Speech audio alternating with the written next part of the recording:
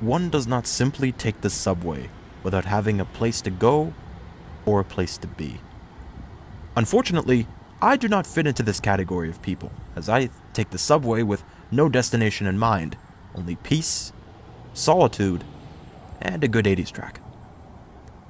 Hello and welcome back to another rendition of Spotting At. Where are we today, you may ask? Well, today we're back where this all started, Davisville Subway Station. Except we're going to be looking at the track between Davisville and Eglinton, which is currently going through many significant changes, which I'll outline in a future video. Fun fact, did you know that we're looking at the oldest stretch of track on the TTC subway network? The original subway, built in the early 50s, went from Union Station in downtown Toronto up north to Eglinton Avenue in midtown Toronto. As a little bit of an FYI to my totally real New York City fans, those names, midtown and downtown, totally weren't stolen from New York City. As you can see from the video, there's an old subway yard here that's used from time to time to store trains.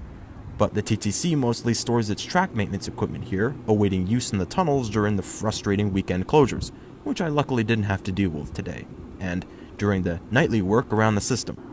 The older subway coaches seen within this video have been converted into track geometry units, used to measure values associated with the subway's track alignment in the tunnels. The units featured are old H4s that came into service in the early 90s. You gotta love the faded TTC logo on the side. Ooh, the rusty ventilation that was on.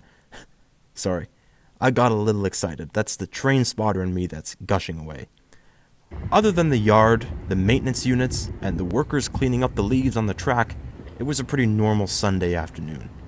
If you enjoyed this video and want more, please consider liking the video and subscribing. If I got something factually incorrect in the video, or you'd like to suggest something or comment on something you saw, definitely drop a comment and I'll try and respond to all of them. Anyway, thanks a lot, and let's watch some trains. Take care for now.